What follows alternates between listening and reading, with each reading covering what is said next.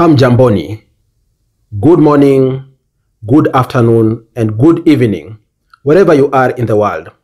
Karibuni kwenye chaneli ya Finance in Swahili. Ni mie wenu Afadza Sifuna.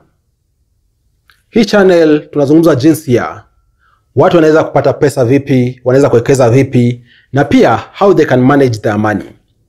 Fedha ni mdahalo wa muhimu sana, kwa sababu ni fedha ambayo inafanya maisha yetu ya kila siku yaendelee. Hivyo basi kwenye hii channel tunazungumza juu ya fedha kila siku. Kumbuka kusubscribe. Bonyeza hicho kidole cha subscribe hapo chini uweze kupata video kila siku ambapo tuna-upload kwenye hii channel. Na leo tunaenda kuzungumza jinsi mahasla huku nje wanapata mamilioni ya pesa. Ukiwa huko Kenya, Tanzania, Uganda, Rwanda ama nchi yote huko nje, kuna watu katika hiyo nchi ambao wanatengeneza mamilioni ya pesa.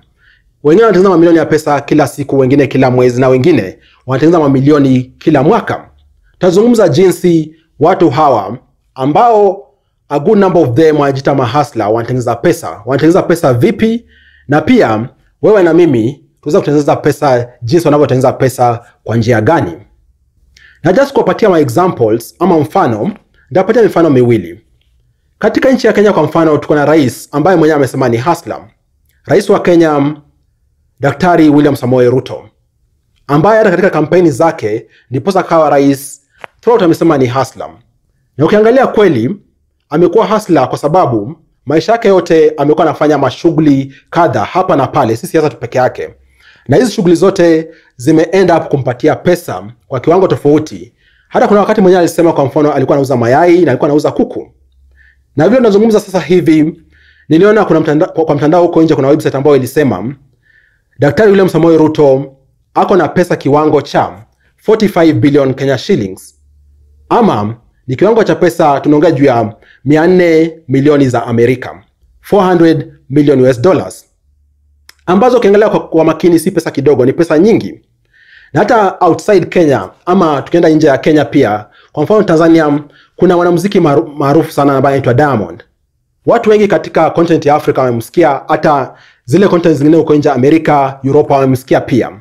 Diamond ako na kiwango cha pesa zaidi ya bilioni 1 za Kenya. Ama tunaongea juu ya zaidi ya 10 milioni za Amerika, over 10 million dollars za Amerika, ambazo pia ametengeneza kupitia kwa muziki na biashara zingine huko nje.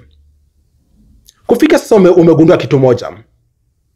Hao watu ambao wanafanya biashara huko nje, which most of the time wanaitwa mahasla, wanatengeneza pesa kwa sababu ya umaarufu wa biashara, na pia vitu ambavyo vinawasaidia waweze kutengeneza pesa ambavyo wale wanaajiriwa huko nje hawana.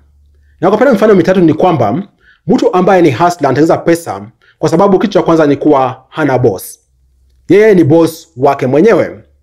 Hii inamaanisha ni yeye mwenyewe anapanga ambacho anataka kufanya, atakifanya wakati mgani, na pia atakifanya kwa kiwango kigani.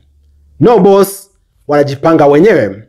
Na kile ambacho nimeguzia pia ni kuwa they manage their own time. Kwa patia mfano, mimi niko Nairobi, Kenya. Unaweza kwa mfano mimi nikiwa hustler, naweza amua leo nitakuwa shughuli zangu Mombasa, Nakuru na Nairobi. Ni mimi mwenyewe nitapanga wakati wangu kujua nitakuwa Nairobi saa ngapi, nitakuwa Mombasa saa ngapi, nitakuwa Nakuru saa ngapi. Kufanya hizi shughuli zote ndiposa siku ikifika mwisho nikuwe nimetimiza ambacho nimepanga kufanya. Na kitu cha mwisho ambacho pia ni cha muhimu kwa mahasla ni kuwa hakuna limit kwa kile wanaweza kufanya. Mtu anafanya shughuli kadhaa kwa siku bila pressure. Ndiposa mwenyewe anapanga shughuli zake, anapanga wakati wake, kujua kuwa atafanya 1 2 3 4 things, ikifika mwisho wa siku akawa ametimiza. Na sasa kwa kile ambacho sote tumekuwa tumeongoja, ndio kudiscuss na nyinyi vitu vitano ambavyo mahasla wanafanya huku nje kupata pesa, na cha muhimu sana kuwekeza pesa ama kumanage their money in better ways ambazo watu wengine huku nje hawafanyi.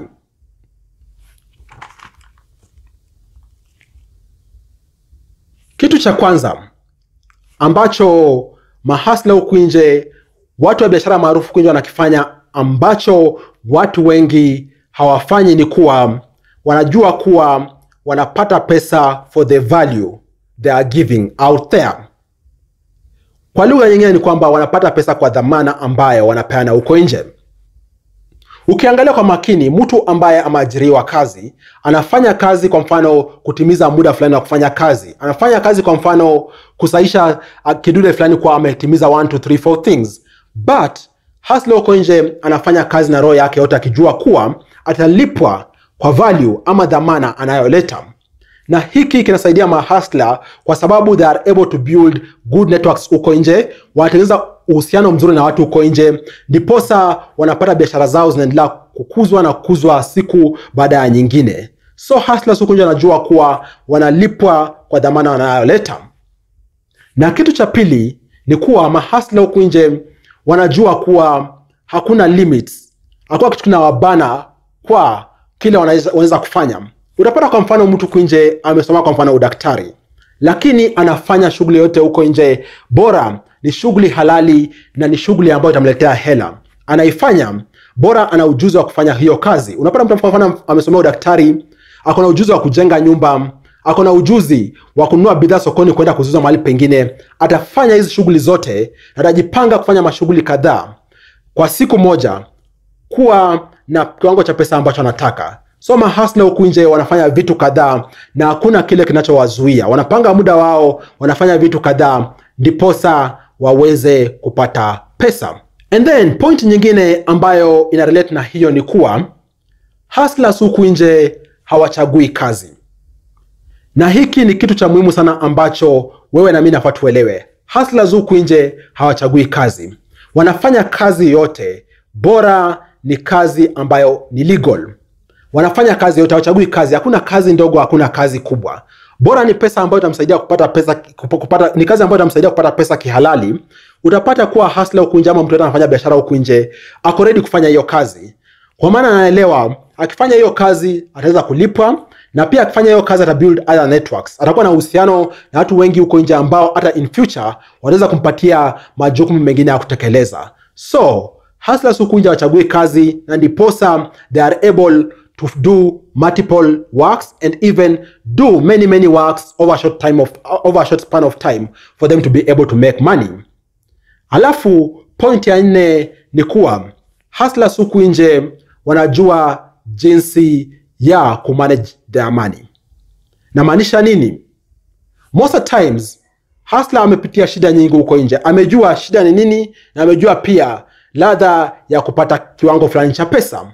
Na ndiposa hata pesa zikiongezeka zikuwe nyingi kiwango gani, utapata kuwa they are managing their money better because akona discipline ya kupata hiyo pesa, na pia akona discipline ya managing that money. So hii imekuwa ndani yake kwa muda, hata akipata mamilioni ya pesa bado akona hiyo discipline ama akona hiyo adabu ya kuendelea kuona jinsi atakapoendelea increase their money bila kushikwa kwa mfano na tamaa ya kuspend all their money. So they are out here increasing their money over and over, na ndiposa mahustler huku nje wanaweza kupata pesa kwa wingi, na pia wanaweza kuwa na nidhamu ya kuendelea kukuza hiyo pesa bila kutumia pesa yote ishe. Na kitu cha mwisho ambacho pia nimeguzia kwa katika point ambayo nimetoka kuongea ni kuwa mahustler huku nje wanaekeza pesa yao. Kupatia mfano, mtu sasa hivi akupata kwa mfano shilingi milioni 1 za Kenya, ama atakupata kwa mfano shilingi milioni 100 za Tanzania. Ni wewe ambaye utaamua jinsi utatumia hizo pesa. Hustler huku nje anajua kuwa for them to be able to increase their money, ama ndio pesa yao iweze kuongezeka, anafaa kuwekeza. Utapata kwa mfano hustler huku nje amewekeza pesa kwa biashara, amewekeza pesa kwa majumba, amewekeza pesa maybe kwa soko za hisa na mahali kwingine huko nje. Anaelewa kuwa akiwekeza pesa ndipo atapata pesa nyingine zaidi. Kwa mfano akiwekeza pesa kwa majumba ataweza kupata rent which will pay regularly, monthly or even annually.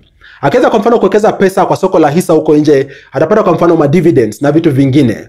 So hustler anaelewa kuwa anafaa kuwekeza pesa ndiposa pesa iweze kuongezeka maradufu. Hivi basi kufikia sasa umeelewa kuwa mahustler huku nje wako na nidhamu ya kutengeneza pesa, na pia wako na nidhamu ya kuwekeza pesa ndiposa waweze kukuza pesa yao. Na hizi ni points za muhimu ambazo wewe na mimi tunaweza kuzichukulia maanani ndiposa pia tuweze kutengeneza pesa kama mahustler, kama wanabiashara tajika huku nje, ndiposa pia tuweze kuwa na maisha ambayo tunadesire kuwa nayo, na pia tuweze kuwa na pesa kiwango ambacho tunataka kuwa nacho. Shukran sana kwa kutazama hii video. I look forward kushare nawe video nyingine next time. Kwa heri and see you kwa muda mwingine.